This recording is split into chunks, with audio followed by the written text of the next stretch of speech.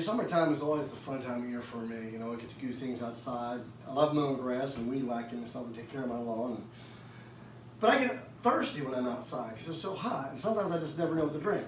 You know, for example, like we have a pitcher of milk here. What I'm going to do is I'm going to take and open up this canister of lemonade, and we're going to pour some of this in to the lemonade container. Fill it up all the way. That's about right, almost. Just about there. I have to be very careful with this. I don't want to spill it. And we've poured most of the milk into the lemonade container. Okay, we no longer need this. We'll just set this to the side here like this for now. Now, the biggest problem we have when we want something to drink is, what do we want to drink? We want something to quench our thirst, okay? So, hey, who knows? You know, we go when we take a glass and we actually pour some of that milk into a glass. Now, I don't think of milk as probably such a good idea to have when you're hot and sweaty. It can make you maybe feel sick or something. But something that is usually a lot of favorite picks for a lot of people would be something like a nice glass of, there we go, tea. A good glass of tea might quench your thirst, but what if you're not in the mood for tea? What if you want something to break up that phlegm that's in your throat and cut right through everything? How about if we even try something such as a nice refreshing glass of orange juice? So we get a nice glass of orange juice here.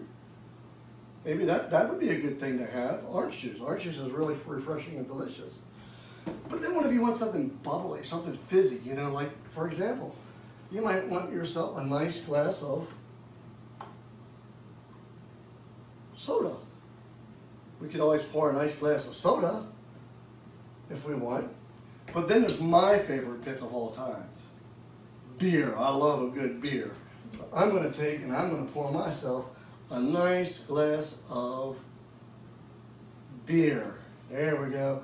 We got a good old glass of beer. But then there's nothing like having what's written down here, a nice cool glass of lemonade. Lemonade is always a nice refreshing drink.